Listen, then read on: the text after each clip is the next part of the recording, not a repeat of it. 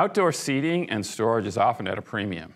This little bench is easy to move, it's practical, and it provides storage. And check out this amazing lid stay. I think you'll like it.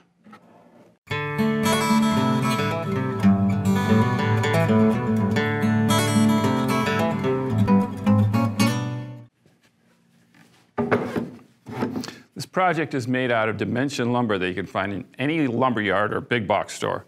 I chose cedar, but if you're going to paint your bench, pine lumber would work as well.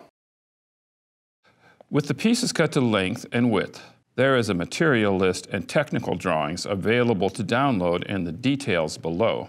There are just a few cuts to make.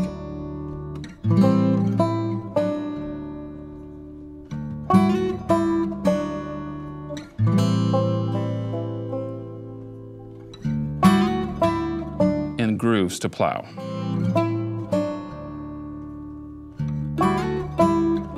Before we begin to assemble the bench, we need to take a few moments to mount the hinges and the lid stay system. This lid stay system from Sugatsune is a real game changer. Lids that slam shut can catch fingers, harm things stored in the chest, and are just really annoying. What makes this lid stay system so cool is that it integrates with typical 35mm hinges. And the stay mounts over a hinge plate designed to accept it. You just lay out and drill the 35mm holes in the bench lid as you would with any similar system. Then you mount the hinge plates on the back.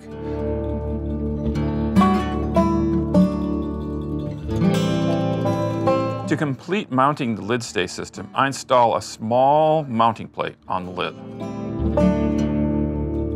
Now it's time to put the pieces together. I mostly nailed this bench together. I used these really cool steel nails from Rockler. I think they gave the piece a bit of a rustic look, which I liked. In the front, I used both screws and nails, hiding the screws with the cleats. These cleats are both functional and aesthetic. They make the bench look better. I think it looks kind of old-fashioned-y with it. Plus, they help keep these wide panels from warping. And of course, the handles on the sides are self-explanatory.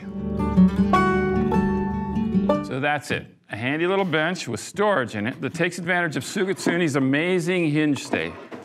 I'm Rob Johnstone from Woodworker's Journal. Thank you for watching.